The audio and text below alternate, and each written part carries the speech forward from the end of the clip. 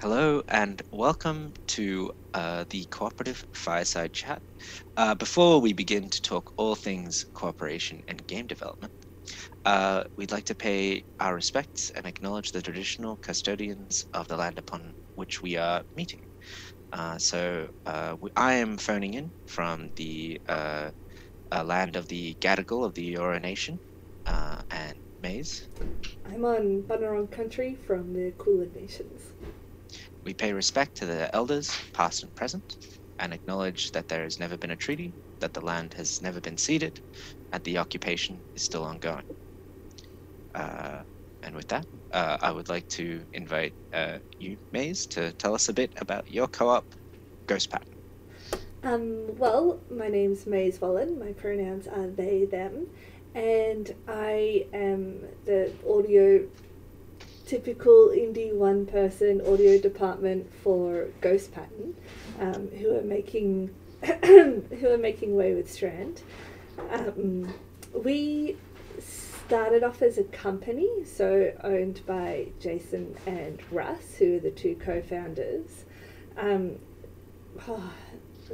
Maybe 20, I don't know when they founded it, maybe 2013 or 2012, maybe I thought you were about to say 20 years ago, and I'm like, wow, this co-op has pedigree. Oh gosh. It feels like it could have been 20 years ago. And then in 2014, Goldie and I and Georgia also all came onto the team. And it's remained a company since then, but over the last couple of years we've started figuring out our transition to a co-op, and that's come up really kind of organically in how we work together and also how we make business decisions and game decisions around Wayward Strand. So yeah, that transition from a company to a co-op hasn't been like the easiest thing, and it's also something that we've, as we can discuss, something that we've struggled to like keep at the top of our mind while we're doing lots of other things. So yeah, tell us about your co-op, Inflorescent Games. All right, so I am the producer for Inflorescent Games. My name is Mateja Simovic, but most people know me as Taya. And yeah, compared to the Ghost Pattern, we are very new. So we literally had our proper formation meeting last month. We are a team composed of 5 people. And I'll talk about them all in due course. But yeah, we're currently in the process of doing our proper formation and properly solidifying ourselves as a trading entity, so with which we can get an ABN and apply for loans and things. Before that, we had a dry run in 2020, which was, I believe we all agree in hindsight, a terrible time or a terrible year to decide to start a venture, but we got through it. So we started the co-op with 5 people that were interested in sort of giving a test run for a co-op. So we had this plan where we would work each for half the year on individual projects and then work together on a group project together. And yeah, so that's essentially carried on through. So the main project of the Inflorescent Games co-op is currently the group project we'd assembled last year. We've had people swap in and out, and we have this new and wonderful team composed of myself, Matthew Lucas, Damon Nichols, Albie Amakir, Jay Tan, and Maize. I believe you are also one of our contracted audio person on one of our projects. Yeah, and you know that's pretty interesting, and we'll talk about how to approach contractors and things. Also, the first thing that we wanted to talk about was that setup stage that we've both alluded to. So the differences between starting from scratch and from transitioning a company. So I guess some of that paperwork is a little bit, it's more than a company, which you can do pretty quickly. Yeah. But yeah, would you like to outline that process? There's kind of Yeah. 2 rounds, isn't there? Yeah. So there's for us, we've basically had to give in, like, not give in, but provide to Fair Trading, New South Wales. I assume that in Victoria it'll be Fair Trading Vic. But yeah, basically we had to provide a financial disclosure statement and also a copy of our cooperative rules, which is essentially like a company constitution, right? So we had to have a good long chat with all of ourselves about, like, how to navigate these things. So the financial disclosure statement was much simpler because it was like, how much money do you have? Next to nothing. How much money do you plan to make? Break even. So that was fairly straightforward. But with regards to the rules, it was quite interesting because we had to discuss things like, okay, well, how are we actually going to navigate stuff like consensus decision making formally?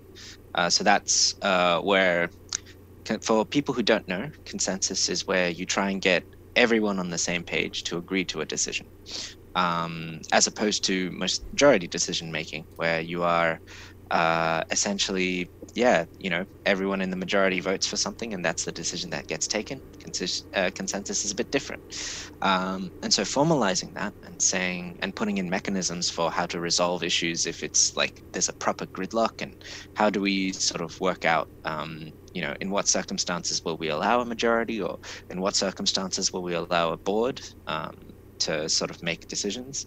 So we currently have our full co-op is 5 members, our board is 3.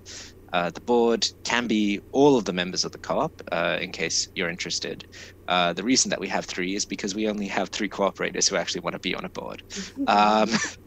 And yeah, so that's essentially, how we're divvying up decision making as well, right? So for the people who are very interested and want to follow along with like the admin parts, it's not that fun, but it has to be done. And some people have strong opinions, and that's really good. We let them sort of take the reins, and when it comes to big decisions, like make sure we get everyone's input. But the day-to-day sort of running and signing of checks and managing bank accounts and things like that, that's how we sort of divvied that up. Anyway, that was a bit of a ramble of like, here's how we run this, here's how we did this, but so once you submit those 2 pieces of paperwork, then in Victoria at least, they become approved, hopefully, or you get some feedback or something else. There's also a lot of bodies around which will help you with those paperworks, because those 2 are probably the hardest ones to be like, yes, the financial disclosure for us, we kind of frame it as like, if someone's becoming a worker owner, this is the financial stuff that they're getting into, we have spent this much and these people owe that, and this is how our profits are divvied up, and this is where our money has come from, and things like that, which, is similar to a company. Like, people want to know what debts or whatever, or loans do we have, and how is money going to be, or has been split, what ongoing relationships do we have? But yeah, so I was just gonna ask, I'm interested to know, since your studio has been a bit more sort of developed in the scene, and I assume has other projects that have been sort of released before. Did you list them as assets as well? And how did you value them if you had them listed? Well, this is actually our first project as a studio. So Wayward Strand, if some people will be familiar that this has been in development for a long time. One of the complications is that a lot of hours have been racked up. So that's one of the things that people should be aware of if they join, is that there's been a lot of unpaid work. There's also been a lot of paid work, and that being okay, so it's kind of debt, and from our profits, we want to pay back the unpaid hours, but without interest, you know. Yeah. And you know, people can be aware of that, at what rate that we're paying it back and things like that. At the same time, that also means that kind of a lot of people have invested money in money and time. Actually, it's been quite a lot of both. Then there's also, you know, things like recently the R&D incentive has become a little bit more welcoming for games. So that'll be another interesting spin. All right. Yeah, but you know, all these kinds of things, and like, IP is also something to think about. I don't know if we've put that into our financial. I'm not on the financial bit. That's what Russ and Jason do, mostly Russ. But yeah, so once we submit those, then with the help, I was going to say, of people like the Co-op Federation, who are based in New South Wales, but are pretty supportive of every state.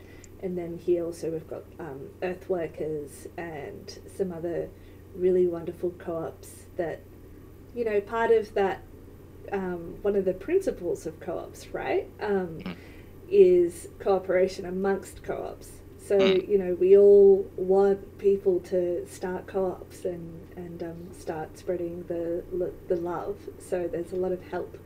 And I think that, you know, both you and I would love to help other people start co-ops too. Absolutely. Anyway, so yeah, you can get help with that paperwork, then the government body hopefully approves it, and then you have to submit the next piece of paperwork, which is more about the people. Right? Is it the same in New South Wales? Yeah. So we had that all kind of bundled together. So we had the sort of C4, which was a specific form that like covered, you know, not just the rules, but who's essentially going into it, and everyone has to sort of essentially sign off on it.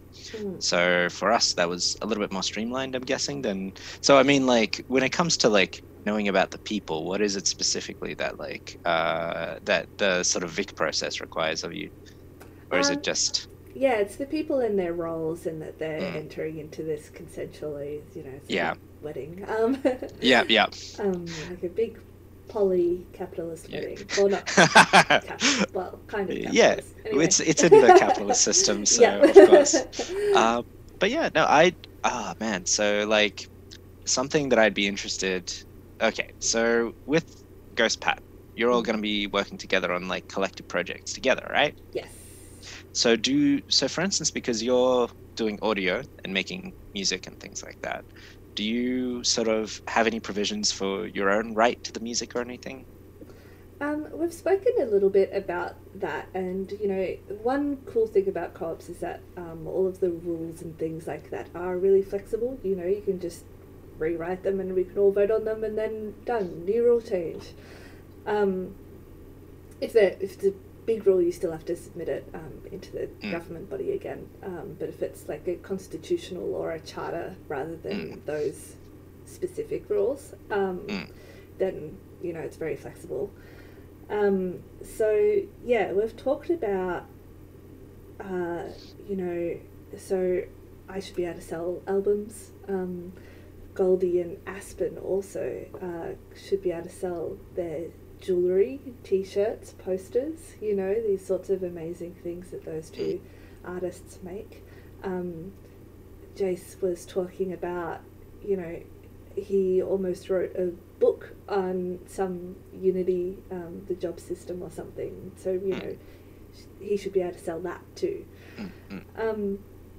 So yeah, there's a bit of that kind of thing, and there's also, you know, this importance of, I guess it's more about that moral right, where, you know, people should have a say of how Wayward Strand assets are used. So, you know, maybe the team would not be supportive of Wayward Strand music being used in a advert for BP, you know, Yeah. or something like that. Yeah. Or, you know, I mean, it's not so easy to assume also, right? Because maybe the time is that, like, yeah, if Maize put that $1 million straight back into Wayward Strand and we made our next game with it, then you know what? Yeah. Sure. Yeah, so I think that's, you know, that kind of flexibility in a co-op is something that we have over companies a little bit, where, you know, it's okay to not nail things down. And it's fundamentally a discussion, and you have more of a voice than you would in a company, right? Because if I, you know, got a job at one of the big studios and I was like, hey, I made this really awesome thing, can I don't know, like, do some more stuff with it? Unless it's making money for them directly, they'll probably say no. Or sometimes they will just say no for the hell of it. Hooray for the arbitrary exercise of power. But yeah, so like we have our own like division of like that person's IP. being voted off the island. Oh no. Okay, well, I mean, no, I was going to say that, like, for us specifically, idiosyncratically, like, Inflorescent games. So we have, like, as I mentioned earlier, we were working on individual projects and group projects as part of a cooperative. So as part of our discussion, we decided that we would differentiate IP in terms of who would own it. Cool. In case of like a co-op wind-up. Well, we're still all together, it's still held collectively, and we still all sort of make decisions, but we generally defer to the person who's like... the viewers will see that we have a logo for UFO TOFU UFO TOFU, rather than Inflorescent down the bottom. That's because that's our new project that we will be releasing sometime this year, very soon, very exciting. It is a sequel to a game that's already out. It's a wonderful puzzle game where you make visual palindromes. But that is also an individual project by one of our cooperators, Albie, and Maize is also working on the audio, so you can look forward to that there. But in case of a co-op wind-up, you know, we will sort of transfer the intellectual property rights to Albie.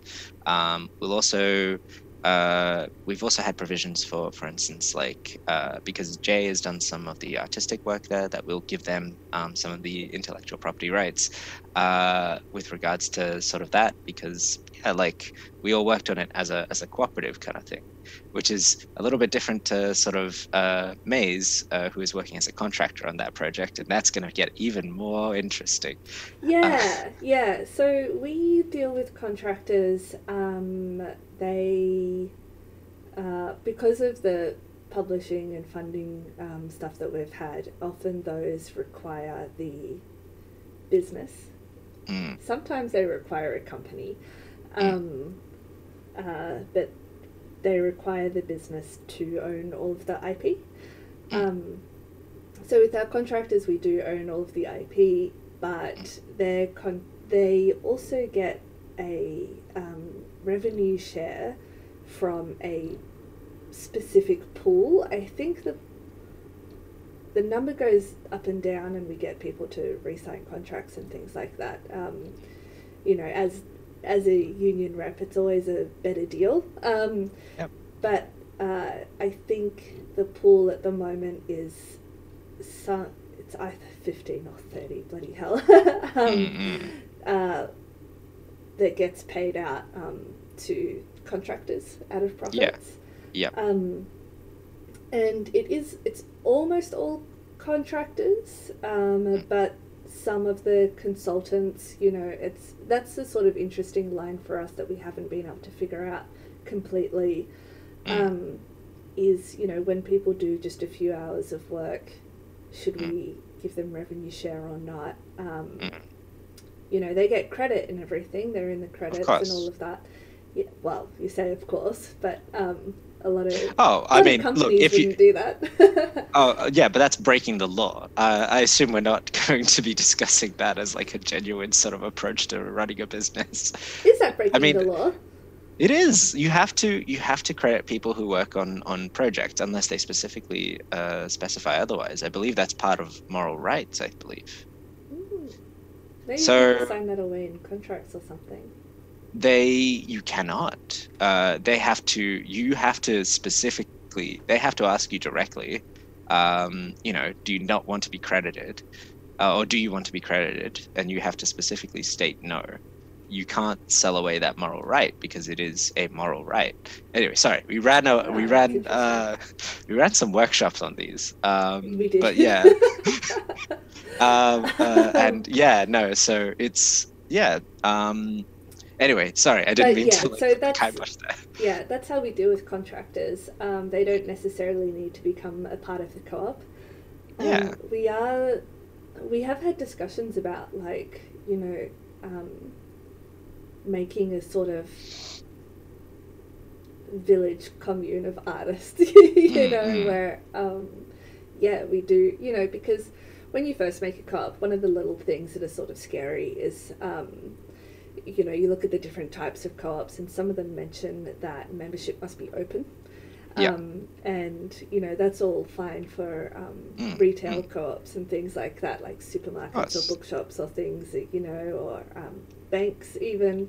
Sign up, become a member, done, you start investing in them. But for a studio, it's a bit like, well, no. And anyway, that's optional.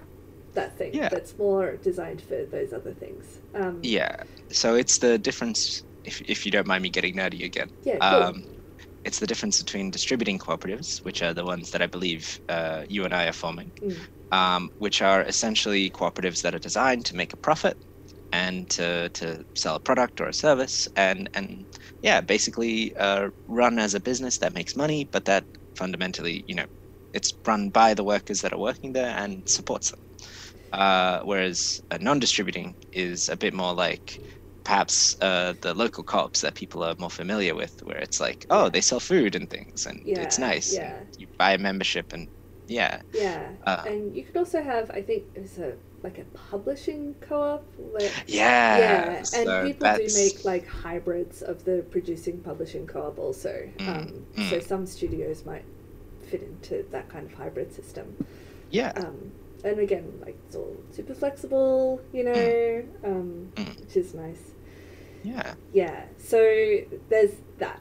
You can also have like different kinds of memberships over a co-op. So maybe these contractors could become like silent members or something like that. But then for us, we're also like, we love to have lots of voices. Like if someone has an opinion, which often no one has an opinion. Like, some, like, that's kind of the reality. People, when they think about co-ops, they're like, oh, there's so many meetings, so many opinions. I don't want other people's opinions on stuff. But I'm like, people know that I'm making the music and I'm the most qualified, exactly. And, Goldie is making the art and Aspen does lots of technical art, all about overlap a bit. Like, I don't have an opinion on most of the things that those people do. I'm like, yes, if you think that's good, yes. So, for us, it's very like, if a contractor did have an opinion about something and they felt that they should express it, then we would love that, because it's like, yes, cool, please tell us this opinion that you think that we should hear, really ready for that. And that's, I think also because of the history of how we were working together for so many years, we can sort of see that play out, and we can be confident that that's happening. And if that isn't happening, then we do need to shake things up, and we do need to formalize that part. There are other things that don't happen naturally, and we do need to formalize it, and that, I think that's really good for us, that we have such a history and such a culture that's been like, this is how we do things, So that's good that you've got, like, you already have So, talking about like informal versus informal power, like, when it comes to setting up. So if anyone listening to this is keen on setting up their own sort of cooperative, think about sort of things like informal versus formal power. So, if you had contractors in the co-op, so Maize, you're contracting with us. We have you come along and sit in with our marketing meetings, and we sort of collaborate together there. But we're not going to bring you along to like our own internal co-op meetings and be like, right, Maize, can you make a decision on whether we should, open up a bank account with this particular bank? It's just like, I mean, Maize... I have an opinion. If you want to talk about banks, I have opinions, but everyone has opinions about banks. You have not invited those opinions. That's totally fine. Yeah. But it's also just like, okay, maybe that wasn't the best specific example, but like if it's like, all right, we want your opinion on a project that you're not working on, or something else that's like entirely different and not at all within your wheelhouse. Yeah, as you described, most people would be like, I don't know. I don't have an opinion, I have no strong feelings either way. I have no investment in that. But if you asked me about, UFO tofu, and you were like, this is how it's going to be portrayed or something, then and if I did have like some objection to it, I would feel comfortable, but how would you deal with that? So for us, so when it comes to like formal voting power, as in who in the cooperative can make a decision on this. So it's more like the one that I was describing before about like, which bank shall we go with? So let's say we did invite you along to a meeting and you argued passionately for awesome cooperative bank, insert name here. We would take that under advisement. And I'm a big believer in sort of being able to sort of collaborate and speak to people openly in these regards, and being able to sort of make a decision with that sort of information. But like, due to the rules of our co-op, we you're not the one who's putting in their money for this. You're not a member in that, like, you don't have the sort of same investment that we do about how this co-op runs. So but there is a little bit of investment in that. Currently my contract does have a bit of profit share. For UFO tofu, not for the whole. Co-op. Not the whole co-op. Yeah. But if you want to invest in the whole co-op. Anyway, so but I think that's a cool way to be like, we do value you beyond this product. Also, the contractor's work contributed to the profit, and they should get that profit back. But I think that is also kind of a cool ongoing relationship, in that, like, those little pieces of income or something keeps that relationship going of like, we still value your opinion, and we still value you as part of our little village community ecosystem.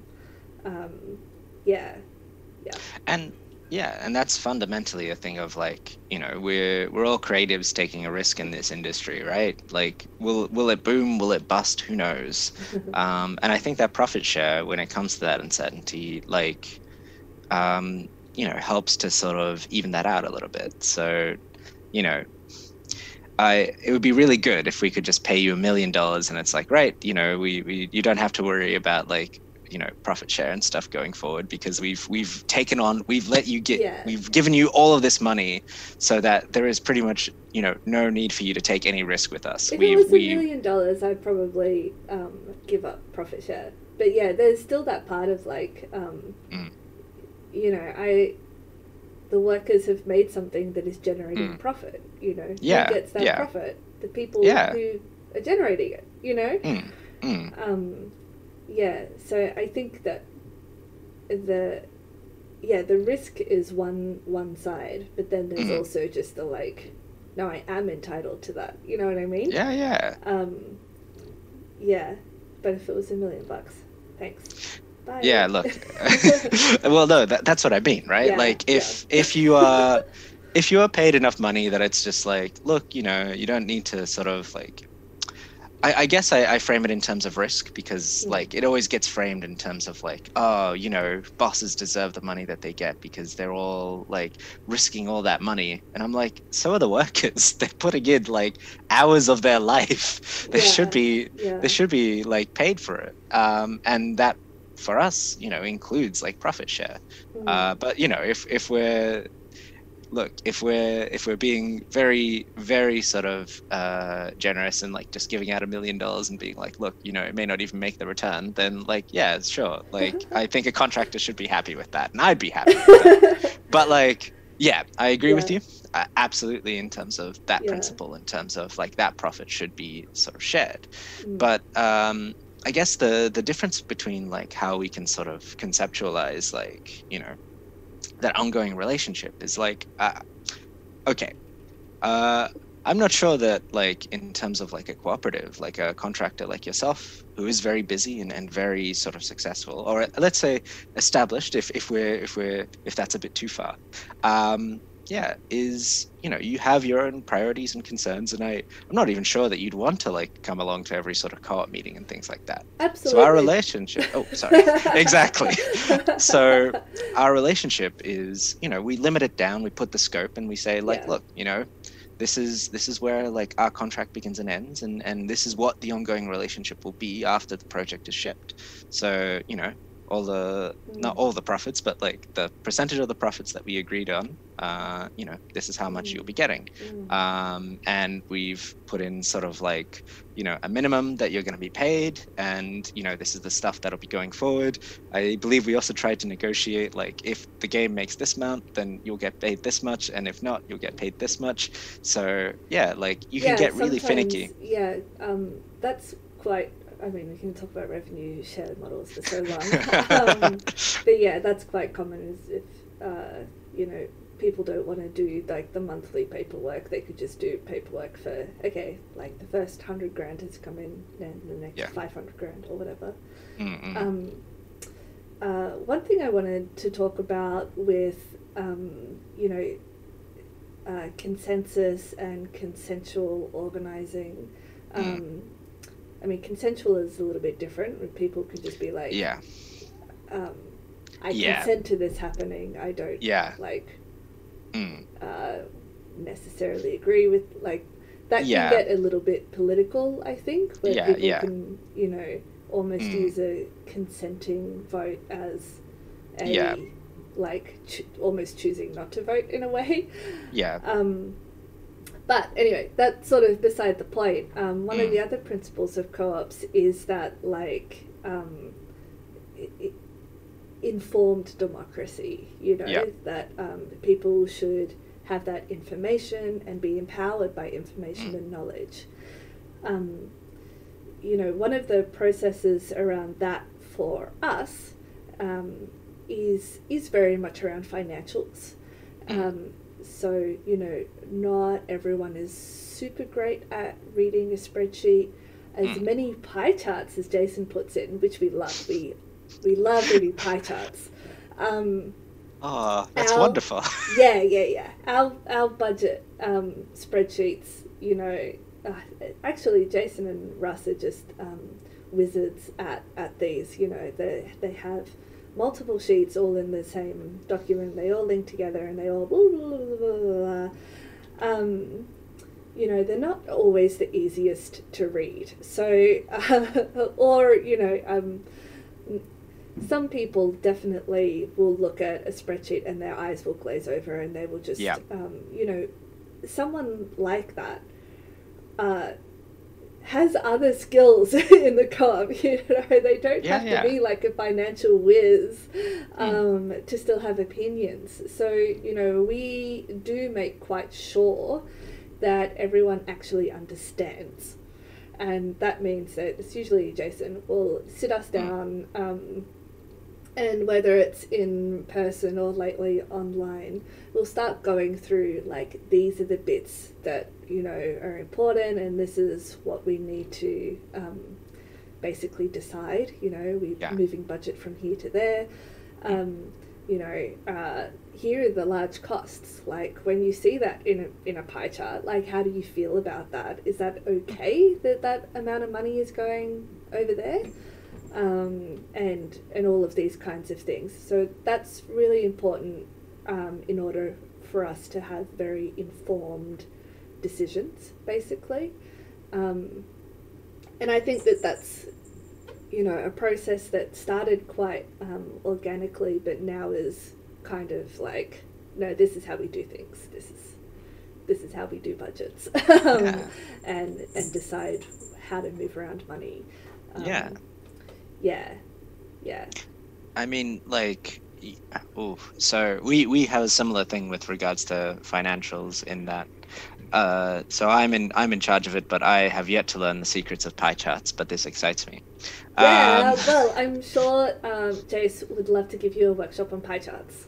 Please, out of the spirit of solidarity between cooperatives, I would love that. Yeah. I'm offering his time. I love volunteering my own cooperators. Like, discussing money and things like that and making informed decisions about money is obviously extremely important, right? And the question that, like, the way that you seem to approach it is that you have a couple of cooperators who are fairly sort of skilled at sort of breaking it down and really getting technical. So, like, we have our budgets, but we don't, like, I guess I simplify it in a way. Like, I don't do sort of like those proper reports quite yet, but I look forward to submitting them to Fair Trading soon. But yeah, like, I essentially, we use a shorthand in terms of, like, how many weeks' wages is this going to be? Nice. So we then talked about, like, like the decision and, like, all right, so, we're talking about going to PAX this year. We're going to get a booth, and this is how many weeks it's going to cost. And these are the strategies and the goals that we have there. And this is, how many, let's say, we need to sell X amount of copies of UFO Tofu to start making this sort of break even. So let's go through the sort of marketing principle. We need to, let's say that for every 100 business cards we hand out, or 100 little pamphlets we hand out, like 10 people will buy a copy of the game. So okay, we have a target of how many we need to sell in order to make this financially viable. So then we extrapolate that out, and we're like, okay, so these are all the investments and this is what we're aiming for. Like, do we think that this is viable? Like, how are we going to approach this? Do we have the time and the effort to sort of dedicate to this? So we get all those ducks in a row, and then if it all works out, then yeah. But that's a fairly big undertaking, going to, like, a convention, right? When it comes to smaller things, like, what project are we going to go with? That's something that's a little bit, a little bit different. Also, pause the recording for just a second. Okay. Sorry, all right. So, as I was sort of saying just before we had to pause, making decisions about, like, what projects to go, right? Or what to, what internet, not internet provider, domain name provider, or to go with for a website. Like, essentially, you have an informed decision about, like, or you try and give an informed decision about, like, here's what we think is good about this particular approach or this particular decision. Here's what we think is good about this particular decision. And you generally try and make it into something that's a little bit more accessible, right? So as a person who's not technical in terms of, like, programming, and I'm not sure what your programming background is either, but, like, like, if someone's talking to me about, like, what programming language we should use for, like, a project, I'll be like, I don't know, man, like, you tell me. It's all Greek to me. But yeah, for us, like, that actually touches on a cool thing. So for us, another way we've figured out kind of, like, how to make decisions is we have listed our values and ranked them. Yeah, so that it's something that I learned to do in a grad certificate in community arts engagement that I did. Ah. And then Georgia is also used to these kinds of conversations, so it's mostly facilitated by her and a bit by me also. So the first time we did this, and the first time I did this during this class was there was like 8 of us or something in the class. We all stood in front of a whiteboard and we wrote all kinds of values, you know, just to like get across what values were. So it was like, I value like sexual liberties, and I value capitalism and stability, flexibility. I value social justice, you know, all of these kinds of things. You know, I value flexible work hours. You know, you can like kind of get things, you know, and then you start to like, all right, I want to choose 7 values that I actually value, you know, and they might be like creativity, being a role model, sharing knowledge, love, you know, whatever. And then in that class it was like rank those, which is like terrifying. But also I'm starting to really, really, really enjoy that process. And then in that class it was boil it down to 3, like, because it was on an individual level. On Wayward, we figured out the values that were in the game, and why they were there, and in the business and our relationships and things. Boiled them down to, I think we're probably around like 8 or something like that, and then ranked those. We, you know, we're not really into like arbitrary rules, so some of the values are like side by side, you know, so and then we've reassessed them. So you know, during the process of this, people have had babies, people have bought houses, you know, so those kinds of things have gone up the ranks a little bit. You know, people start wanting to have babies or buy houses. You know, our you know, wanting to be a role model is quite high up there, because of most of us have been in games for 10 years, around 10 years, or, you know, almost 20 years now in some of our cases. That's something that has come naturally to us before Wayward, and then now, you know, something that we wanted to maintain. And then there's things like artistic integrity, and then there's things like innovation, excitement, stability, financial accessibility is an interesting one. That was one of the ones that some people had and some people didn't, because that really affects like the price of the game. Is one is, you know. It was. So yeah, that's one of our ways of making a decision, is to kind of look at these values. So if we were to decide on a programming language, which recently, you know, looking at our next project, we were like, what engine should we do this in? You know, I've been, last year I worked in Unreal when I was working on Godfall, and I loved the audio stuff in Unreal. And I was like, I want to work in Unreal. I'm excited about that. And then, you know, other people were like, I'm not excited about working in Unreal.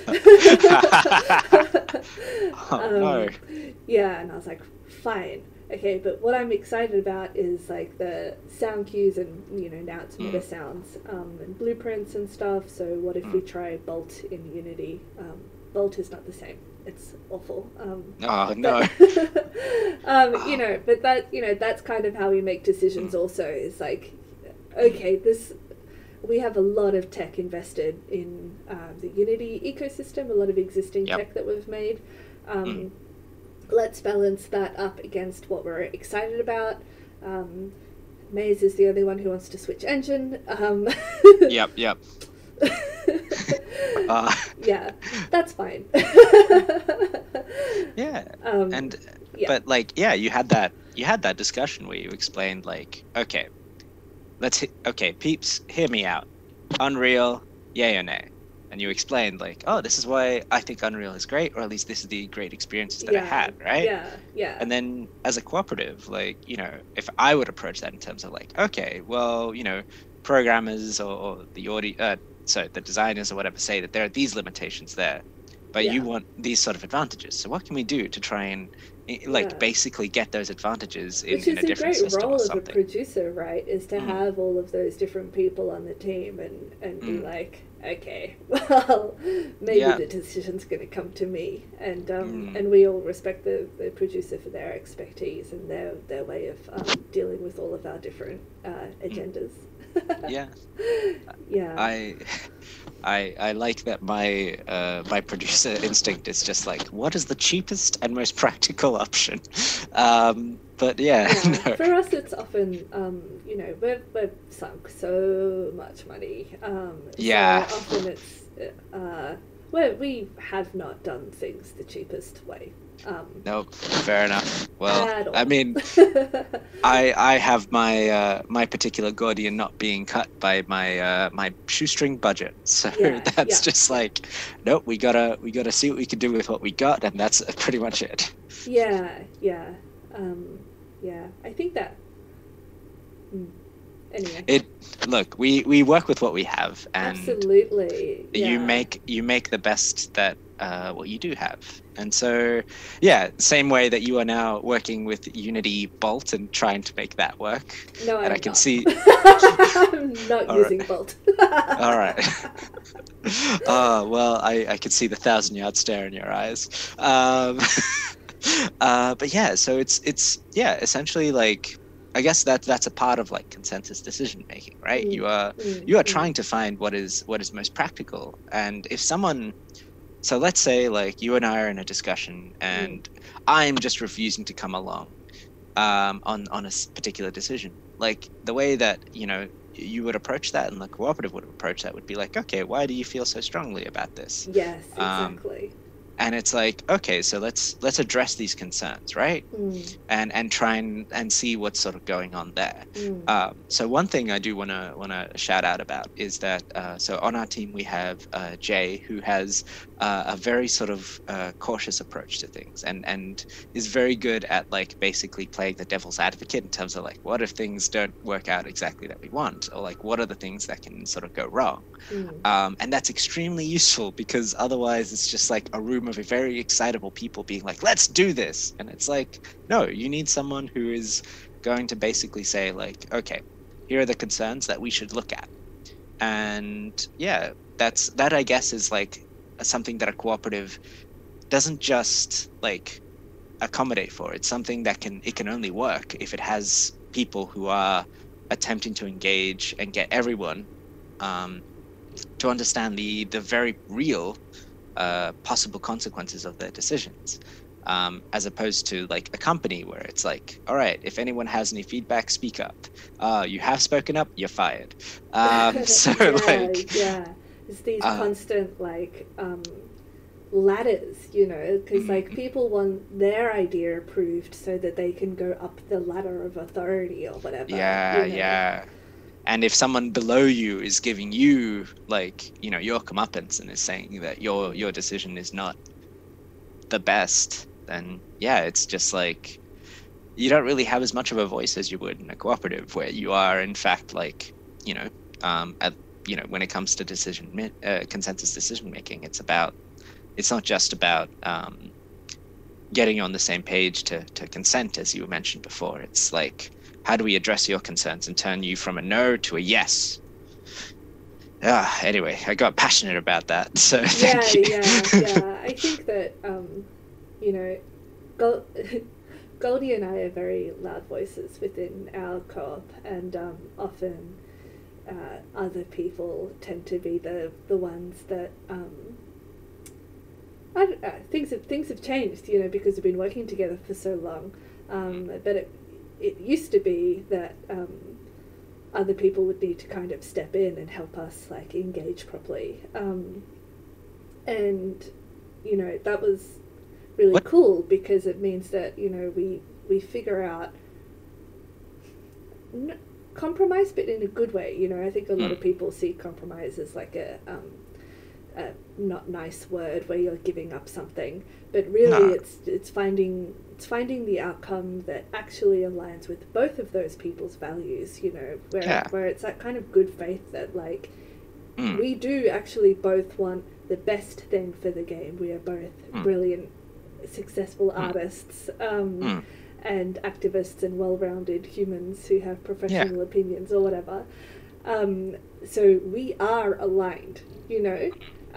So let's figure out where that alignment is amongst all of the things that we disagree about, you know. Yeah.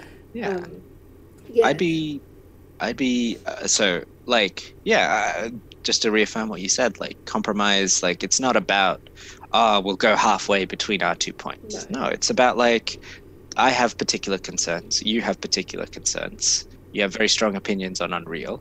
It's just like, you know, how do we address those? How do we address not just like the point that you're making, but the sort of underlying needs and concerns that you have?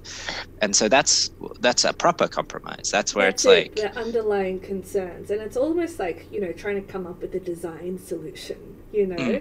And that kind of lateral thinking.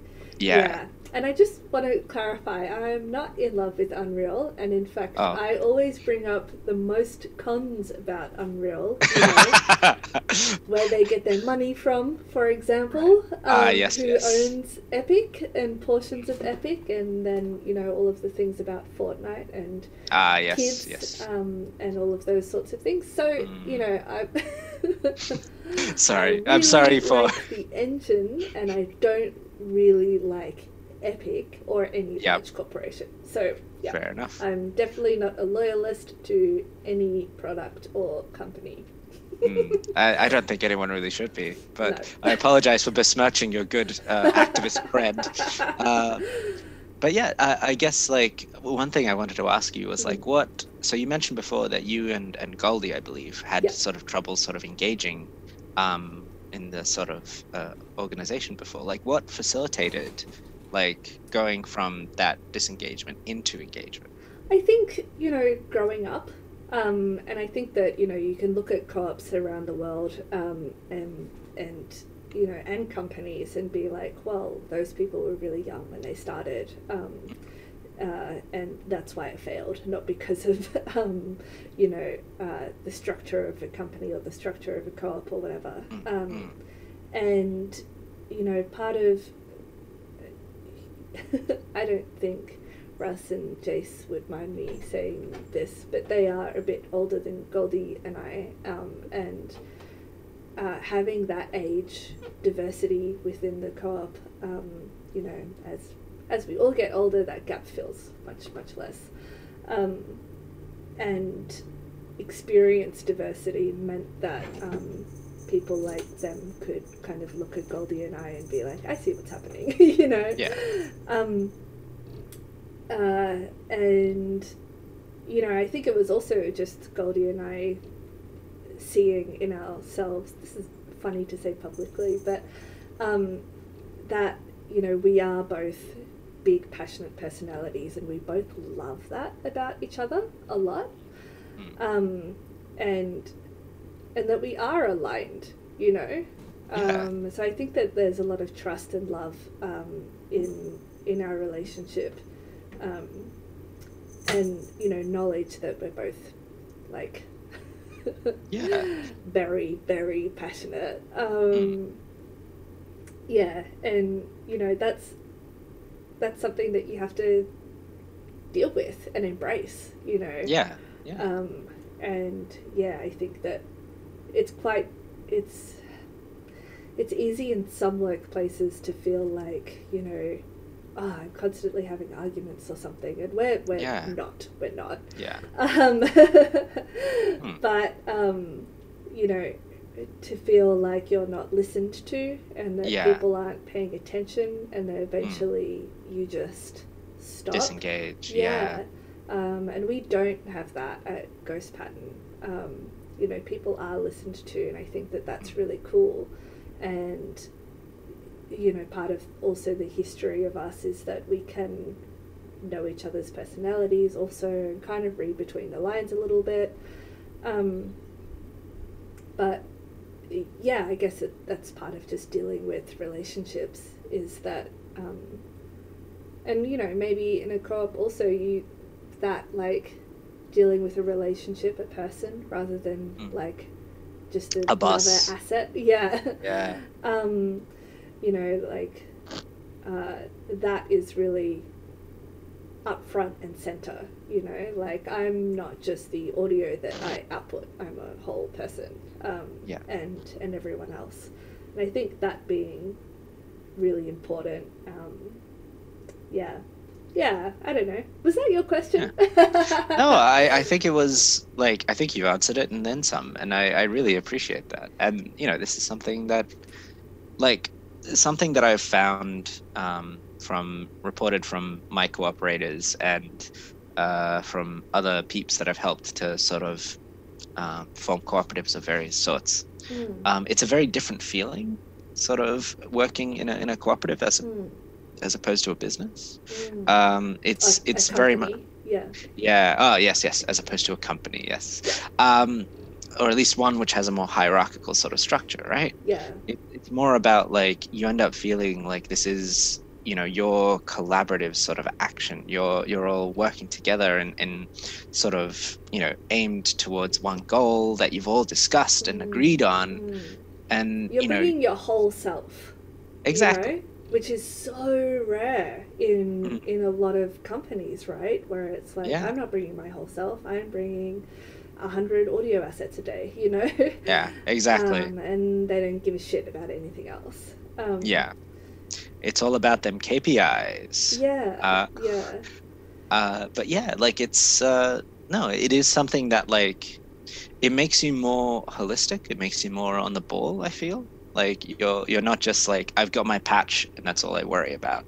You can be like that, but like, you also, you know, care about like what other people are doing, and you know, you want to sort of help them out. And it's quite lovely when, like, you know, my cooperators organize their own sort of you know, meetings for like, oh, we got to do some design work this weekend, like who's up and about. And I'm like, oh, I can't make it, but the other designers can, and they go and have a grand old time, and I see the notes afterwards, and it's like, oh, you did this yourselves, I'm so proud of you.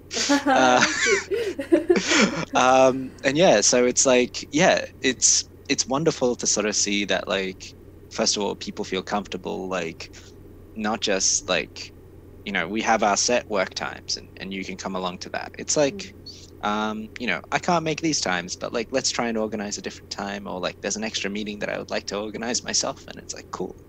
Obviously it's all done within the hours that they're able or that they are contracted to do. There is a maximum, but yeah, like, it's, that's cool. So you've set like a maximum amount of hours.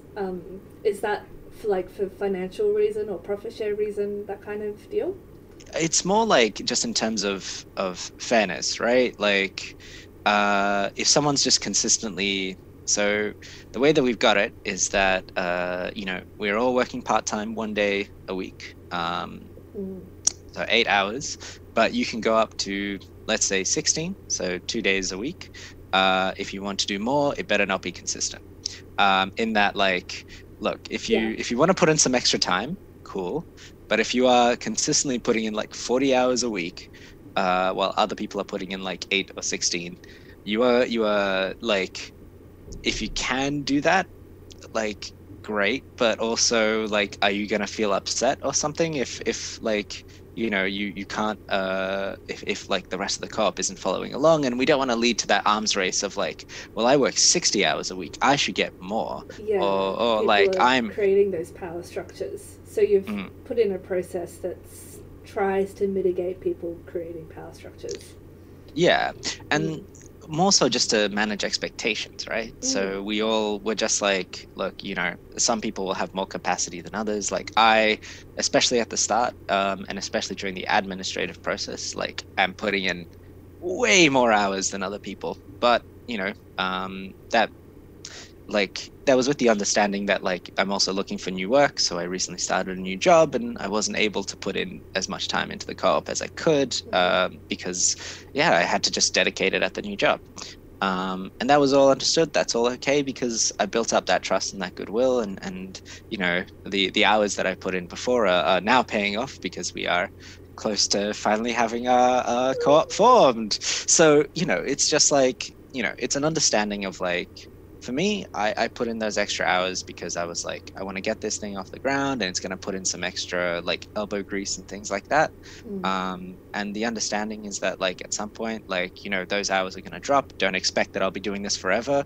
I'm not going to expect if one of my programmers just like goes on a 3-day bender of like unbelievably great like work, like that's just how they work. They're happy doing that, and I'm like, okay, as long as it doesn't like adversely impact you, sure. But also, I don't expect you to do this all the time. Sometimes inspiration just strikes, and you just end up getting like those extra hours in. And yeah, if we need to, if someone is putting in just way too much work and they're just like, you know, just not being reasonable about it, then we're like, look, maximum 16, you go do something else. Or yeah, basically. But yeah, so we enforce that very sort of informally, but we do have that sort of like process there. Cool. At some point, when we get proper funding and things like that, and we can all work full time at the dream, then yeah, like, you know, we'll have that process there of like, look, you know, you got your 40 hours a week. If you can't get the work done in that, then the producer is just going to extend deadlines. You are not allowed to like, you know, take this home. You're not allowed to like mortgage your own personal life for this project. And yeah, that's essentially how we're approaching it, right? But since we got that sort of part-time approach now, we're just like, yeah, it all will sort of even out. Is how we currently see it. And we understand that, like, you know, if you're putting in like way too much hours, like we will either ask you to stop, or yeah, just make sure that you're not getting burnt out or feel upset when like, yeah, you don't feel like you're carrying too much of the burden. But yeah, how does Ghost Pattern approach this? Yeah, you know, like, it's curious. I'm curious because yeah, that starting out everyone working minimal hours is really different to how we started, where Jason, Russ, you know, kind of quit their full-time jobs to make their dream game, and invested a lot of time and money. And I guess the other thing for us is that, you know, there is undoubtedly more programming hours that go into this game than any other hours, you know? On top of that, it's a huge privilege to be a programmer in games. You know, there's a lot more jobs, a lot more opportunity for money. So that's kind of where we're coming at it, is like, okay, these two programmers have, you know, the more money, more work that's needed to be done also. How do we mitigate their power in a way, while acknowledging that, you know, for Goldie and I, and Georgia, you know, in a way, there's a lot less opportunity, and, you know, there's less audio jobs, there's less art jobs, but also, yeah, I don't know, at the same time, like, Goldie and I love to work on a lot of these different projects and stuff. Like, she's illustrated a, you know, book recently, and she got to work on the amazing Goose Game map, you know, that, that beautiful big poster illustration, and other illustrations, you know, with Freeplay as well. Nice. Yeah, and, you know, I get to work with your team, and I get to work with Wolfire, the other large studio, and I get to work on, you know, Friends animations and things like that, and I love that. But anyway, you know, so it's quite different where we have these two ideally full-time programmers, and Jason also does a lot of like production work. And then other people who are like, you know, the work is part-time, you know, or, you know, can be more if we do things outside of those roles. So part of that is that investment of any kind, so whether it's hours or money, it's not an investment, it's a loan. So an investment basically implies that you'll be getting a return, you know, some kind of interest or some kind of profit, right? But no, we're just going to pay it back, you know, and that's kind of how we're doing it. Is that you don't really get a monetary benefit for your investment, other than like the game probably doing better because it's a better game.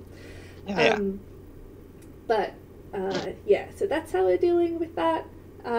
As far as like the informal power structures, that's one of the reasons why we wanted to become a co-op, right? Is because the informal power structure was actually formal. It was that you know people owned the company, and the sorts of decisions was, you know, of like, where should we spend this money? I was like, it's not my money.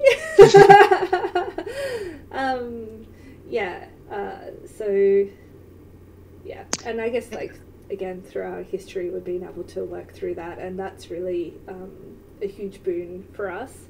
But if the culture changes and informal power structures come up a lot more and start to cause tension, then we'd have to address that and make some more formal process. But at the moment, we definitely use that financial structure as the like, here's emotionally where we should try to be at also, you know? Which is a big thing, right? You know? Like, it's like when you pay to go to an event instead of the event being free, like, you're more likely to turn up, you know? Exactly. You know, like that, it sucks that it's money, but it's a very easily countable value, you know? It has a number. It's this much investment, and it's, you know, not too hard to emotionally get behind that too. So this is something that this might be a prickly question. Like, okay, do all of your people get paid the same at the co-op, or do they have the same rate, or do you have different rates? Everyone who is the core team, we all get paid the same. Okay, so we do as well. Other than the free hours. So if it's free, then you're not getting paid. Yeah. Fair enough. So we've got for us leveling out the sort of like, because I think there is an element of sort of undervaluing of sort of non-programmer work within game dev, and I think that's something we touched upon as well. 100%. For us, one of the issues did come up around juniors, you know, which like for me is, you know, there's one person audio team, but the art team expands quite a lot, you know, in and out. When people are contractors, you know, they aren't in what we habitually call the core team, so you know they can get paid more, you know, that kind of thing. And it's been that's fundamentally like, to like... that's fundamental to contractors. It has been interesting in a way of like kind of self-worth, you know, when you know someone is a little bit less of a contractor, still technically a contractor, but they have a much more long-term contract. It has been kind of a bit on a per basis thing. So everyone in the core team, but when it comes to the contractors, they negotiate different things.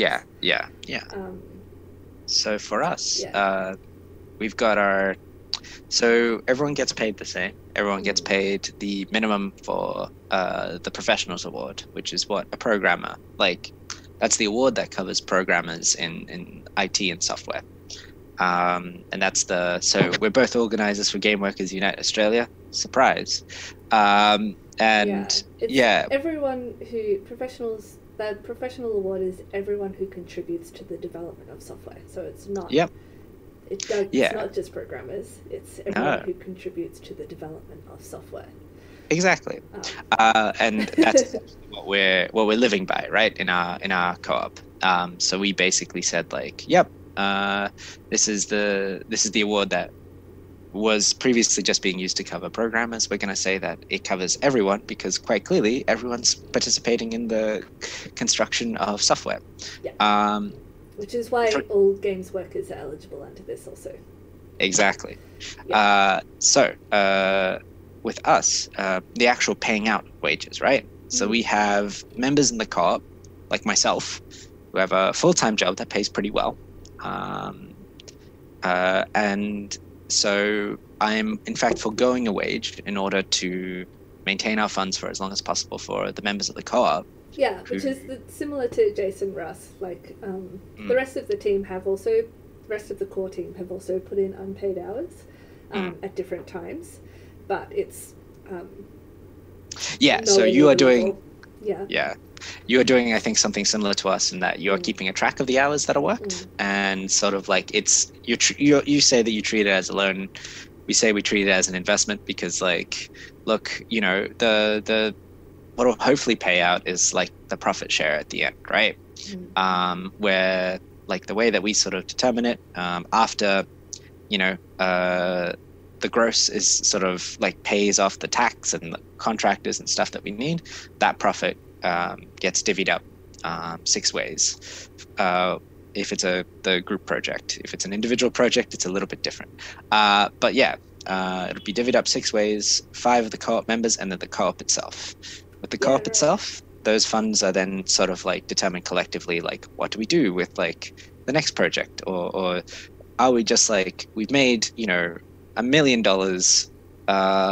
let's just, like, retire, make our own silly games for a little bit, or do whatever, right? And that touches on, so, like, how have you dealt with that as far as lawyers and accountants go? Oh, so we are... Yeah. So my answer is very simple. I think yours is a little bit more complex because you're handling a little bit more money. So we are working with the Co-op Federation. They have been incredibly helpful with, like, here's how to sort of navigate these things. And so, yeah, we've got that very basic thing. Otherwise, I've just been, like, looking at New South Wales, like, small business sort of, like, fair trading sites and things like that. So we haven't engaged an accountant or a lawyer yet. That's all been handled by Co-op Federation. And that's because we've got fairly simple sort of sums and things that need to be handled there.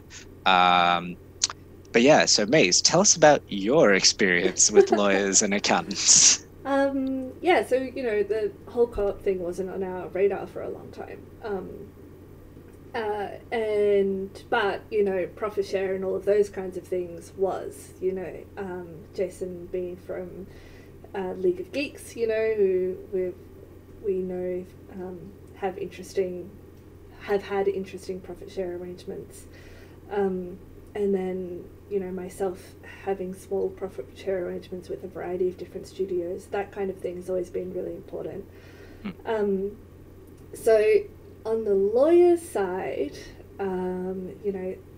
Jason anecdotally, Jason has said to the team that he and Russ have felt like they've almost had to write the contract themselves, and the lawyer signs it off.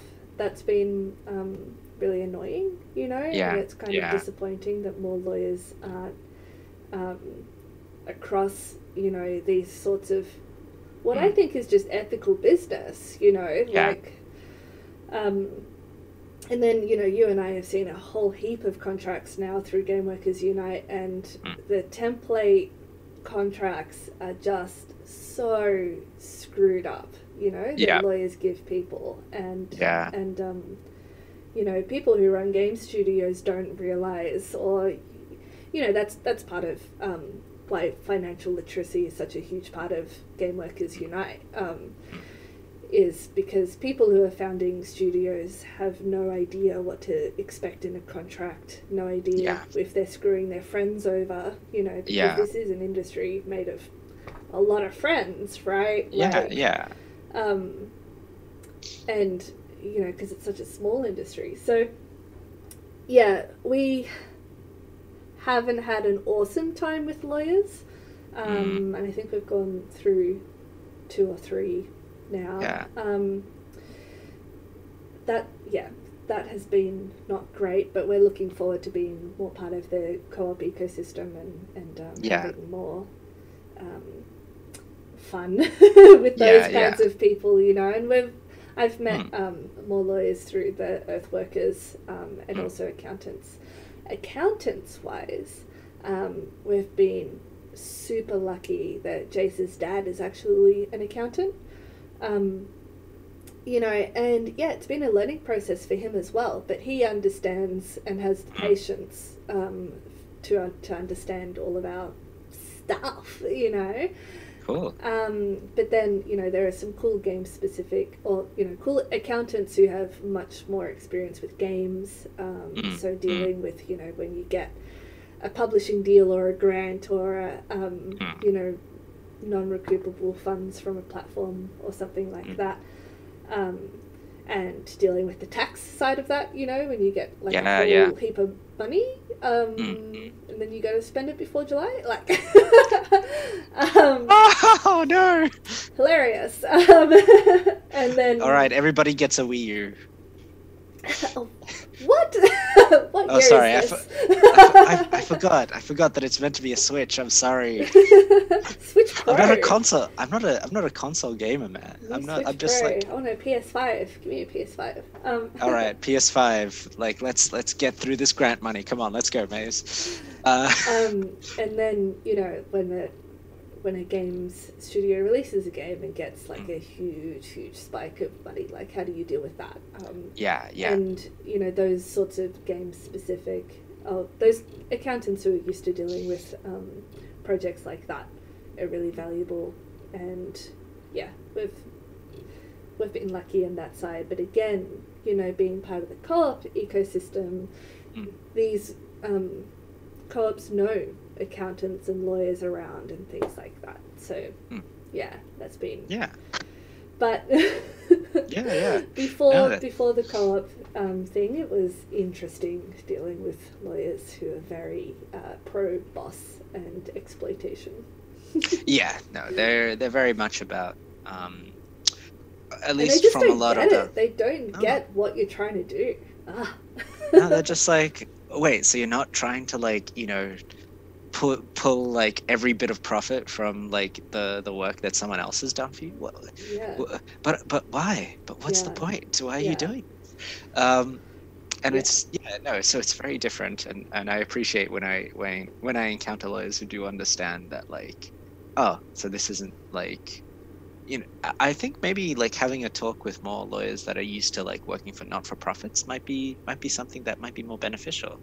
Because when it comes to that, they'd probably know a bit more about like, oh, so this isn't just like a purely evil capitalist enterprise trying to like screw over as many people as possible. Cause, charities and not-for-profits have a whole other kind of deal going on, where their money, it's not that their money is going into the workers, it's just not staying in the company. Yeah. Okay. Yeah.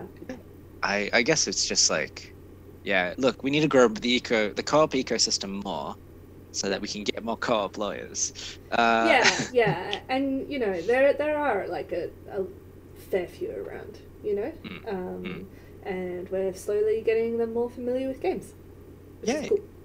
Yeah, excellent. And so many co-ops are like artist co-ops, right? And that's not too dissimilar. And you and I, we mentioned bands earlier also, like, and I mentioned as soon as you get a lead singer or a lead guitarist, then it's probably a company. No. But these kinds of things are not that dissimilar. I guess. All right, so with regards to money, Yeah. like how much has support has Ghost Pattern gotten from your state? Because I can tell you in one word how much support we've gotten from our state, and it is nothing. Nada. Zip. We've gotten a fair amount, you know, it's a pretty easy... well, okay, so one thing is interesting. We didn't have a vertical slice or anything when we first got funded. And we were told from Film Vic that it was a bit of an experiment to see if they could fund a game from a proposal rather than even the game a vertical having been slice. started. Yeah. Yeah, so our first piece of funding was for a vertical slice. You know, I think it is an easy game to fund from a state cultural point of view. You know, it's based in Australia, it's based in Victoria in 1978. You know, it's very specific. Yeah. And then when we were first funded, the team behind it, you know, a few of us were not super experienced, but then we had Jason and Russell who were, you know, quite experienced already. But our team was made up of really interesting people, you know, like at that point, Georgia and I had worked in theatre together. And I think Goldie was involved in Freeplay already by that point. So, you know, it was, and she was doing a lot of comics then. So it was a cool team and a cool cultural game that, you know, would be a good proof, you know, to be like, if we can make this game successful, then, you know, we can prove that this is valuable and this is a good thing to fund. So I think we've been successful in 3 or 4 funding rounds from Film Victoria, and also successful in different other funds too. So yeah, from platforms or other artistic funds or all those kinds of things. So and those things have come easier later in development because, you know, now all of us have very impressive folios. Yeah, and people really back our experienced team really well. And we've gotten better at talking about how amazingly innovative our game is. So, yeah. I guess also the thing about Film Vic is that you do have to match the funding that you get. Yeah. So we've done that in a combination of... for those grants, it's a little bit different now. But at the times, we've matched it with a combination of unpaid hours and monetary investment. Oh. Yeah. I'm surprised by... Okay, so like... Yeah, so that comes under in-kind on a grant application. Yeah. Okay. So like... Okay, with regards to... I haven't been able to get any... well, we have notoriously no support for games in New South Wales because the state government's like, look, if it's not mined out of the ground, like, why do we even care? And I'm like, all right, you've got your priorities. But the city of Sydney does have some grants that like are there to support like tech startups. So I'm going to be applying for some of them when they open up for their applications later this year.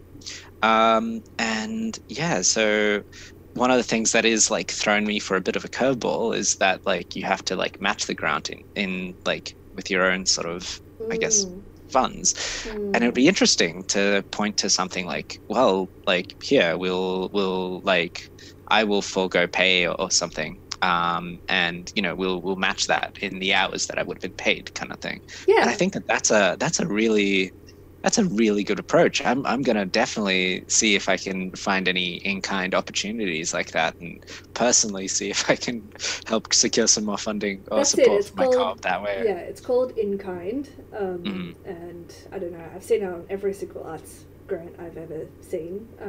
You know, and often on those arts grants, it's like, oh, I'm getting the venue for free, you know. And this, or I'm getting the gear for free, or my mate's doing it, and they're only asking me for a small, you know, they give me a discount So yeah, those sorts of things.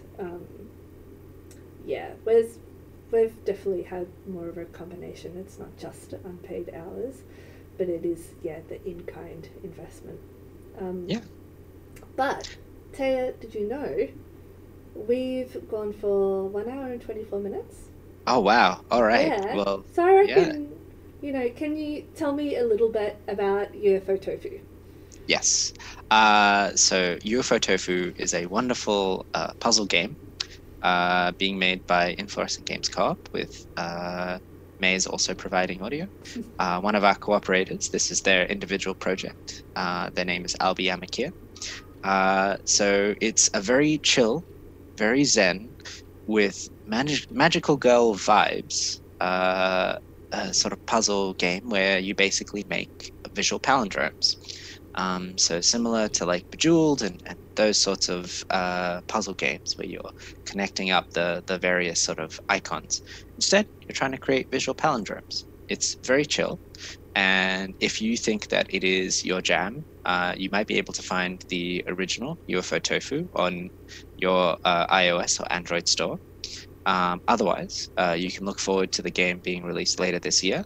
If you want to hear updates about it, feel free to follow us on Twitter at Inflo Games Co-op. We will soon have a website and a newsletter that you can sign up for. And yeah, learn more about the game. But Maize, do you want to talk about Wayward Strand and tell us how amazing and wonderful it is that it will be when it finally comes out? And I'm very excited. Yeah. So in Wayward Strand, you play as Casey, who is 14 years old, in 1978, near Inverloch, which is up the Basque Coast in Victoria. And over a weekend in your summer holidays, your mum is head nurse of a flying hospital ship, and she invites you up to occupy and chat with the oldies on the elderly ward while she gets the hospital ready for a big sort of inspection coming up. Yeah, it is a real-time narrative game, so everyone in the game is on their own schedules, and as a 14-year-old you're kind of wandering around this hospital and chatting with people over 3 in-game days. Yeah, and everyone's still sort of continuing their lives and that kind of thing. Yeah, so we're really excited about it. You can look at waywardstrand.com, you can look at Wayward Strand on Steam and Wishlist, and Wayward Strand on Twitter and the socials and things like that. Yeah. I've played a bit of it, I think, at the PAX that you peeps were able to set up, and I very much enjoyed it. It was also very chill and very sweet, and I think everyone should have a look at Wayward Strand and see what games can be beyond, the standard puzzle and action game fare. Yeah, we're really excited. There's a lot of very heartfelt and deep, meaningful stories in there. Well, we've been Maize and Taya. And also big shout out to Game Workers Unite. Definitely, if you're interested in all of these sort of contracts and accounting and but also, activism or just a better industry to work in, definitely join up with Game Workers Unite. You can go to gameworkers.com.au and there's a little submission form. You can join our Discord and things like that. Yeah, in our newsletters. Yeah, and if you're interested in learning more about cooperatives, definitely feel free to hit me up in that Discord or on Twitter. I'm Taya Down, or just message us at Game Workers Unite, and I'll be happy to talk with you.